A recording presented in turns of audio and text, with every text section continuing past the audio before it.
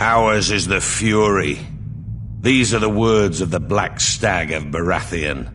A battle cry echoed throughout the land in rebellion when I, Robert Baratheon, the first of his name, seized the Iron Throne from the Mad King Aerys Targaryen, ending a dynasty nearly 300 years old. House Baratheon was born in the Wars of Conquest, when Aegon the Dragon invaded Westeros.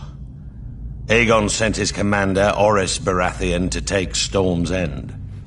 Argilac the Arrogant, the last of the Storm Kings, foolishly left the safety of his stronghold and met the Baratheon warlord in open battle. Argilac was soundly defeated, and Orys took his lands, his holdings, and his daughter. Orys was said to be a half-brother to Aegon Targaryen. If this were true, a little blood of the dragon mingled with that of the stag in those days.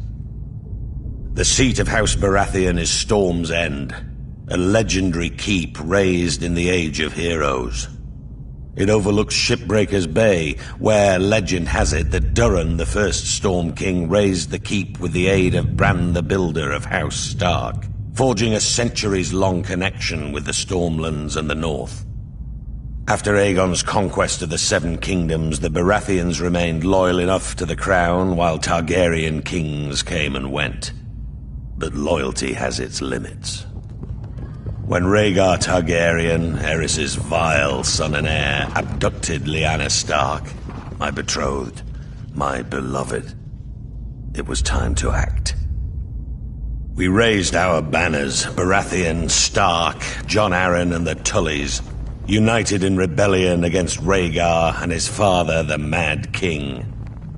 We were victorious and took the Iron Throne. That bit of dragon blood in my veins came in well, as it made me a distant relation to the Targaryen dynasty blood of my long-lost ancestor, Orys. The truth of it is, I took it. I sit on the Iron Throne. I rule the Seven Kingdoms from the Red Keep.